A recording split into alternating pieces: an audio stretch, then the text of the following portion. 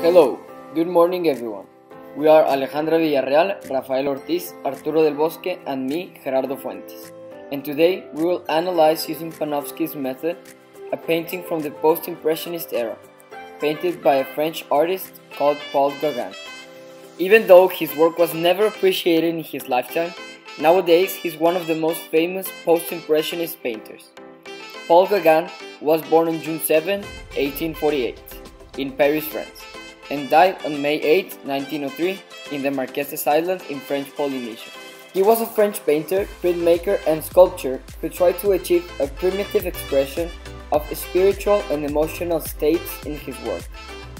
The artist is particularly well known for his creative relationship with Vincent van Gogh, as well as for his self-imposed exile in Tahiti. One of his most famous paintings is The Spirit of the Dead Watching, which we will be analyzing today. Hi, my name is Alejandra Villarreal Mondragon, and today I will be doing the analysis of the iconography of this painting. This painting is small but also very complex.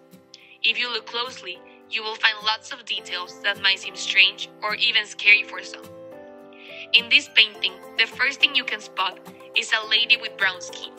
She appears fully naked. Her body position is very tense, her arms and hands are in a position of arrest, and if you look at her face, you can sense shock and concern in her eyes. Some may say that she looks terrified. Below her, there is a white bed sheet, which helps contrast the lady's body. The sheet has some shades that make you look realistic and a little bit wrinkly. Behind the bed, a scary and mysterious figure is leaning on the tube, while looking with piercing eyes at the lady, which may explain why she looks so tense and terrified. The creature or figure is wearing a black coat, and its face looks serious and extremely intense. The pole in which the figure is leaning has some colorful and ancient drawings. The first colors you can spot are blue, red, orange, and if you look closely, even a little bit of green. The pole is also a little bit wider at the bottom and thinner at the top. The purple wall behind it has different lighter shades, and even drawings, which can look as flowers or even angels. You can also sense texture, thanks to the painting strokes the painter used in this part of the magnificent painting. Below the bed, you can spot gold flowers. In this painting, there is a relationship between the creature and the lady, which may explain the world of superstition that the author knows or has heard of before. Hi, my name is Rafaela, and next we're going to proceed with the pre-iconographic analysis of this painting. As said before, The Spirit of the Dead Watching is a very famous painting of Paul Gauguin. This painting represents the post-impressionist era in a very accurate way, by rejecting the impressionist idea of the concern about lighting and colors. This is a 116 by 134 centimeters frame painting painted in oil on jute mounted on canvas. Nowadays, this painting is located in Buffalo, New York, at the Albright Knox Art Gallery. At first glance, this painting gives a dark color sense and doesn't have much lighting. Shadows are not so present in this painting. You can see just a few of them and in a very light way. On the other hand, texture is expressed by varying the tones of the colors. As for representation, you can see two main figures. One is a woman who is naked and is lying in what might seem her bed. Her stomach is facing towards the bed. At the back of the painting, you can see another figure. You can assume that it's a person. He is wearing all black and is observing the woman with a lot of intensity and focus. The predominant colors in these paintings are purple, yellow, white, black, and tones of brown.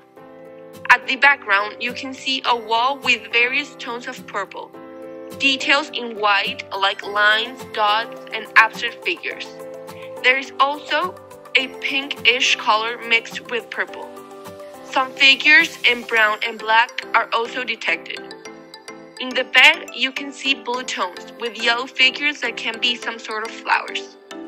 The upper bed sheet is white, which makes the darker skin color of the woman stand up. Next to the woman, you can see a pink pillow. Hello, my name is Arturo and I'm going to present the chronological analysis. There are a lot of economic success with his paintings. Gauguin traveled to Taipei, searching for exotic images that would sell well in Paris. During his journey, he learned about the Taiyan culture and decided to reflect it in a painting with a 13-year-old girl he met in Taipei, who was afraid of the spirit of Pampao, also known as the dead spirits in the Taiyan culture. In the iconological analysis of this painting, we can learn that Gauguin reflects the fear of the Taiyan woman towards the dead spirits, henceforth the painting's title. This makes this piece very distinctive and unique among Gauguin's paintings, since it is very outstanding from the European beliefs and surroundings that Gauguin encountered with himself within until 1881. It is believed that the painting's structure was inspired in one of Manet's compositions, L'Olympia, a painting that Gauguin considered one of his favorites.